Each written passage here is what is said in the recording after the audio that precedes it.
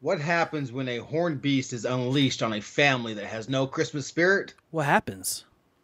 Find out next on Trees in Space.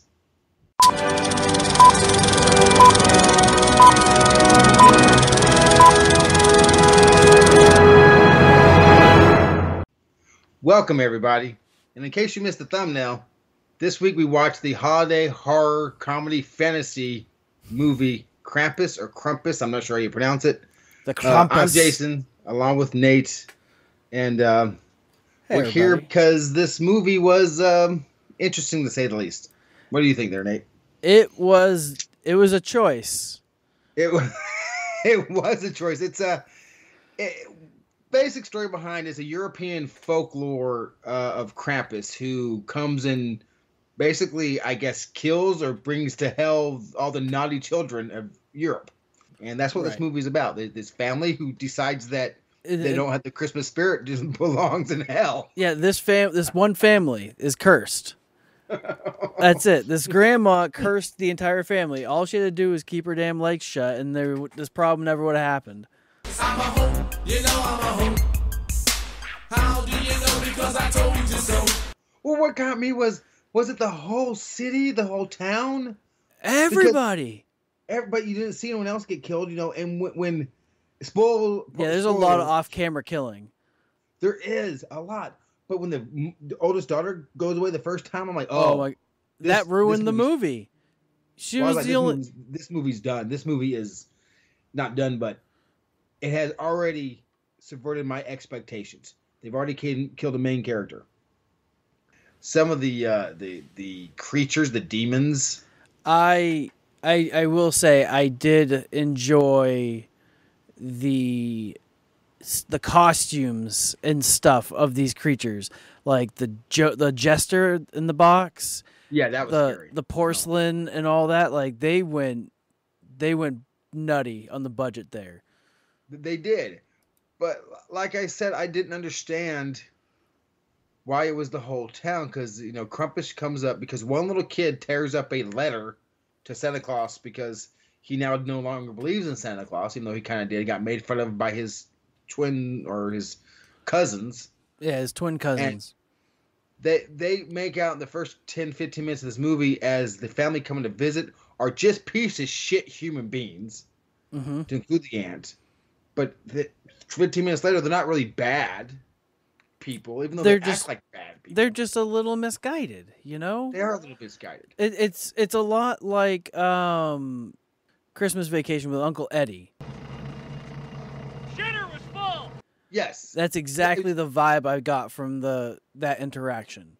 It was. I think they were trying to be. They leaned a lot into that interaction, and of course, then they changed it to, this horror movie, right? Or attempt to be a horror movie. Now, what is up? Like the animated part where it goes into like claymation for the grandma's like flashback scene. Oh, the flashback talking about Krampus. Yeah. Yes. And then this bitch, she speaks German the entire time, except she learned this one paragraph in English so she could one day tell her English grandchildren about the story of Krampus, because she knew one of them was going to tear up a letter and not believe, and this whole thing was going to happen. Grandma knew. And what the hell was under the snow? I thought it was the Jack in the Box. Well, see, I don't know. They never show what it was. No, it was very tremory. And why is it that it could take someone like that, but some people it takes a while to get them down? Like the first guy that got captured by it and got rescued. The bald-headed dude, what has he played in before? A lot of comedies. Plays him with Hot Tub Time Machine. Yeah, he was. I don't remember, but he does a great job. I thought the acting was fine. I did too, and that says a lot because the father, him, I can't remember his name. Adam Scott plays the father. Who? Adam Scott.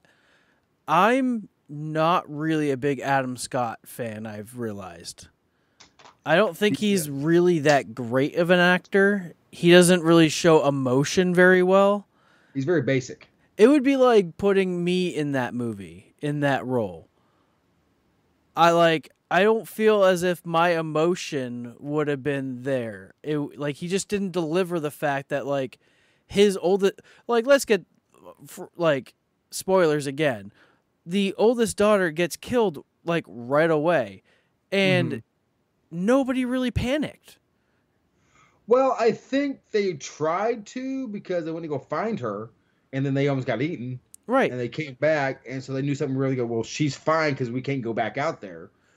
And the weather was frostbiting people. It was just, I don't understand the snowmen that kept building up around them. I think it was the souls of the people that the they people kept they stole? taking. Yes. Because when the little boy was taken, the one who didn't talk, another snowman was out there in the front, small, wearing the same type thing the boy was. So I think you're right. Like, I can understand a boy's got to eat, right? Fish got to swim, birds got to eat. But why would you eat something that fell down a chimney that's attached to a freaking chain? Like, how Willy Wonka backwoods shit can you be? What did he say? How Willy Wonka backwoods shit can you be? Okay, I'm going to say something that may be controversial and probably pissing people off. The 75, 74 subscribers plus the 43 OGs. Thank you. I think he might be on the spectrum, and I'm not saying that people on the spectrum are stupid because a lot of them are not, but some don't react or do things the he's typical slow. Way. Yeah. So. And yeah, that was the weirdest thing. I think the movie was very weird. It was. It was just very odd. And like when the uncle we were just talking about jumps on the jackbox and rides it out into the snow. What the, just so you spoilers, everyone dies in this movie. Yes. Or did they? Or did they? Because or that's was he dreaming? Thing. Because that's what happened with the mother. She said that everyone in her family was taken and murdered and destroyed or whatever, and she was left with a little bell. Since Krampus on it, I would love to have that bell. Agreed. First. I mean, not that way of going down, but that's still a pretty sweet bell. So, what was the most unique or oddest, like, animal or animation of the devil dolls things that you like? Was it the Jack in the Box? The Jack in the Box is pretty sweet. I did enjoy the elves, but like the Transformer mechanical toys. Autobots, roll out. That needed to go away. Pick a lane. Either you're going to be old timey or you're going to be new timey. You can't be both.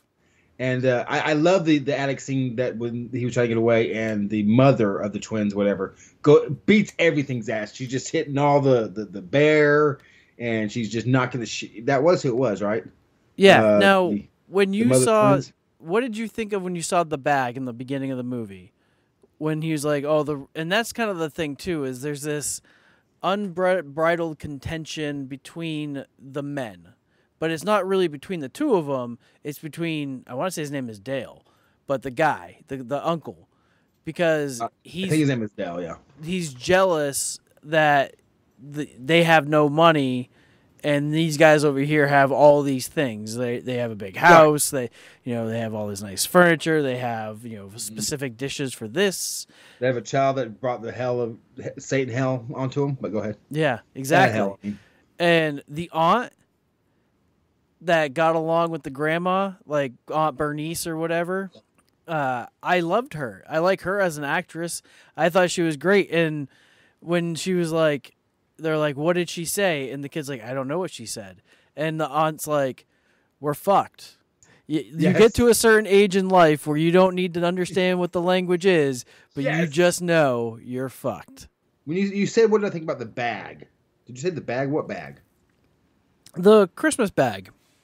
In the beginning of the movie, when the FedEx came in, and it was on the doorstep? Yeah. They dropped it in? I thought it was going to be a plot point, which it didn't turn out to be, did it? They didn't open the bag and, like... So that bag got caught on fire, and that's where all those toy gremlins came in the attic. Right. So the sister aunt was going to wrap them. So they were in those. So that's where that bag came in. I thought it was Santa leaving that bag to like show To that, save them. and that was going to save Christmas, was this bag from Santa. Yeah, because I hated the ending of this movie. I was not a fan. Yeah, it was like, what's the point of the movie? Yeah, so it's okay. I take it back. I want my family back or whatever. It's like, and then he gets dropped, and that's what's going to happen. So here's my question: he wakes up, wake up, sleepyhead, and then he opens his present, and he gets the Krampus bell, and everyone stops and looks. Right. Like everyone knows that's what happened. They all woke up with that same dream. And they didn't talk about it. They just knew, but it must have been a bad dream. And they saw the Krampus thing, like, okay, that was real. See, I didn't think of that they all had the dream because they only showed him waking up. But that's a very good, astute observation there, LP. But here's my question. The delivery guy who delivered the stuff at the beginning of the movie? Yeah. He's dead in the beginning of the movie. He died. Yep. Does he get a comeback? Is he alive? I think everybody's Is anyone else back. in the neighborhood alive? I think everybody just got reset. So everybody in the world just had that bad dream, but only this one family or this one town. Everybody in this town had that bad dream, except this family knew that it was like, well, maybe it's not a dream. So all in all, but let's go on to our reviews of this movie. Rotten Tomatoes gives it a score of 66. The audience gives it a score of 51. That's surprisingly close. Well, I'm surprised that audience got lower than Rotten Tomatoes. Um, Rotten Tomatoes is lower than audience ratings, usually. Obviously, if the movie's more artistically and like, left or right leaning, like far deep, not mainstream. Right. Tomatoes tend to go higher.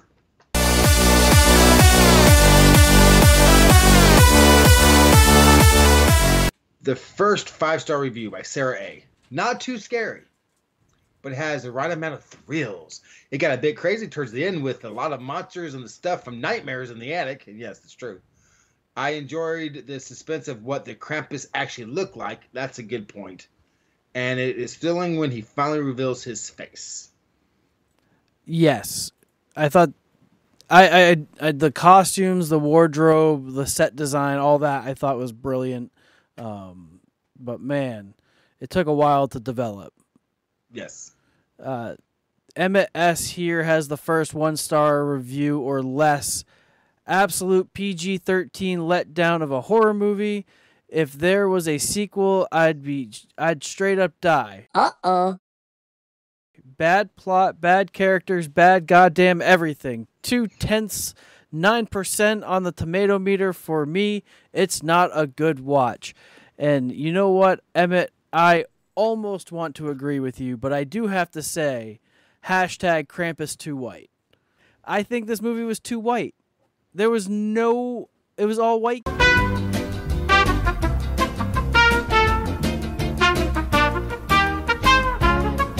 Or maybe he shows up for Christmas morning with the fresh cup of the first to die, because the boyfriend was the first to die. Okay, Ben says, generally the best horror film I have ever seen. What? It's just so bizarrely funny and festive, you can't help but love it. The acting, phenomenal. The monsters, horrifying. The snow, plentiful. I watch this masterpiece at least 3 times every Christmas, and I will defend it until my last breath. You sound like a fan of Nickelback. Liz O here says, this movie sucked ass. Made no sense. They set up rules for how Krampus worked and then broke every one. I haven't seen this movie in years, but thinking about it pissed me off. Disgraceful. So he's this should have been the tagline for the movie. Like on all the movie posters, you have the Krampus movie, and then this movie sucked ass. Disgraceful. Watched it in years. Liz O. but thinking about it just pissed me off to the point I had to put a review. Yeah, I went back years later to write a review about a movie that I saw. Liz is not wrong. They did set up rules for Krampus, and they did not stick to the rules. Yep. That's true. That's a very good point. I didn't even think about that. Now I think it went down half a stump in my estimation. Unknown says, what the absolute fuck were people split about? Can I get an answer here? This person's mad. This is absolutely fantastic film on the level of Gremlins. Well, frankly, it takes a lot of courage to even say that. It's bold. It's absolutely fucking true. This is not a fucking joke. It's a 10, not a fucking typical below average score. It's a 10. A fucking 10. Right, Billy Bob. It was a 10. Did I say it that way? This was all caps. I'm not doing it. No. It's all caps in the review. This guy's mad. I think this is his movie. But you know what though? I will agree with him. It is at the level of Gremlins, and I wasn't a fan of Gremlins. So this is an unknown 1-star review. This movie sucks. Okay, another one. And I can't believe yours was, never mind. Now I can. Where do you begin? Zero stakes. There's nothing to risk. How many times do you have the bad dream trope to have played? What's even the lesson? Love your family or else you might die by Krampus? Not feeling it, folks. Also, how many times can you show the go ahead and save yourself scene? I don't understand what this movie is even about. That's true. Possible Dundee. Geez, how I despise the fat Yankee family on this movie. As per usual, the fat shite of a trailer trash dumb dad needs punching to death, and their many, many remedial bastards want putting out of everyone's misery. Typical American family. That's why everyone hates Yankee Doodle dandies. That ruined a movie that could have been fun. That might be the absolute perfect WTF moment or review of this movie. I'm like, are you reviewing the movie or United States? I mean, what the hell? It's like, I feel attacked. I know. I guess it's time to give my ranking of this movie. Sadly, I have seen a few Christmas movies already this year, and I have to compare these to all those movies I have seen. Sadly, because I have dropped it half a stump, and it just started off at 2.5 stumps, I give this 2.5. You know what I mean? I'm giving this 2 trees. 2 trees. Just 2 trees. Yes. You know, I wasn't joking before when I said it was middle. I was at 3 trees going into this movie. That's where I thought I would land, and the more we talked about it, and like there, you know, I didn't even get to talk about the dumb twins going upstairs. Like, we talked about that separated. You can talk about that now if you like to. Yeah, like why did they go upstairs? Bathroom? And then why would they go up in the attic when they know that their cousin is dead? I'm gonna say this movie 1, 2, a tree and a stump. A tree and a stump. That's fair because you are very critical on wonderful movies and you love shitty movies. So the fact I mean, first I didn't care for Adam Scott in the movie. The other dude, the bald dude, I loved him. I loved his wife in the movie. I didn't like Adam Scott's wife in that movie. I didn't care for her as an actress. They killed the most attractive person in the entire movie within the first 20 minutes. And then there's Krampus was the most attractive person in the whole movie. What are you talking about? He had some good manicuring going on, for sure. He had some boobs.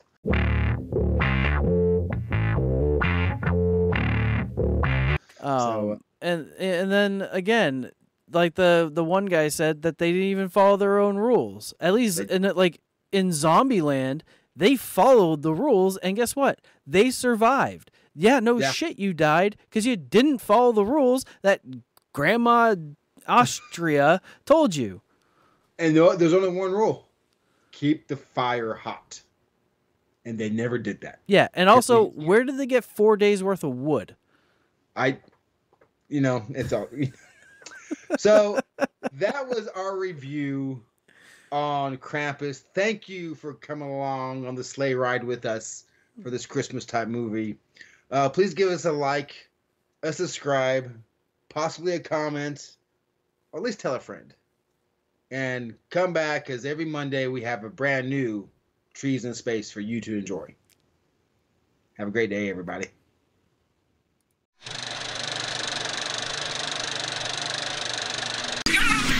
What?